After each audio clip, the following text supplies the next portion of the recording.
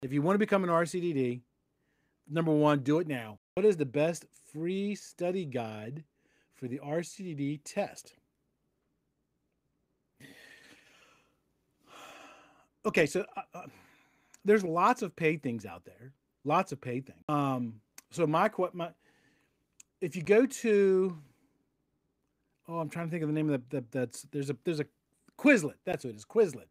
If you go to Quizlet, there's a whole bunch of RCDD flashcards. But keep in mind, those RCD flashcards were made by people, so there might be errors. To me, I think here, Marcus, I'm going to give you the best study plan right now. If you want to become an RCDD, number one, do it now. I was reading in a meeting minutes of one of the committees.